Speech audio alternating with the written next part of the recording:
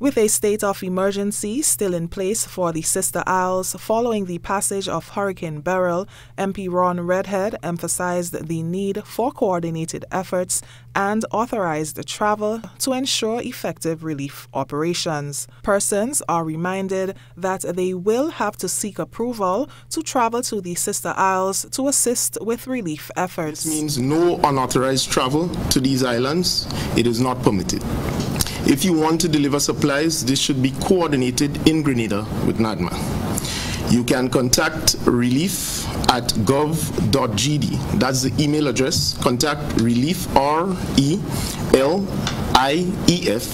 at gov.gd and request permission to travel to provide relief supplies.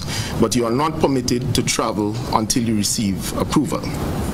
If you're already on your way, you can drop your supplies with NADMA at Turtle Bay in Carriacou, but you will not be allowed to disembark.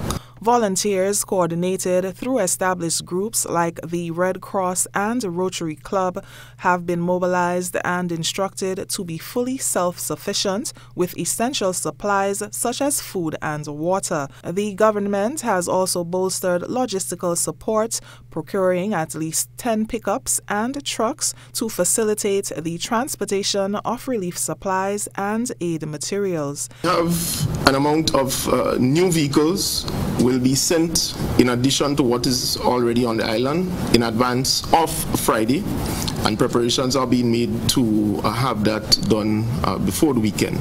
We will have up to 100 volunteers per day to travel on the Osprey, which is going to be chartered, to Carriacou on both Saturday and Sunday, departing early and returning the same day on both days. The cleanup initiative and shipment of relief supplies are being meticulously organized by the National Disaster Management Agency, NADMA.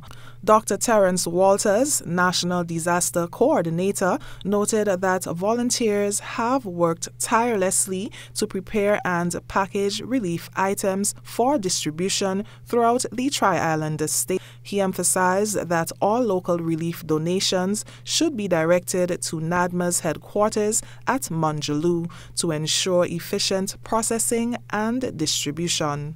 Reporting for GBN News, I'm Nisha Paul.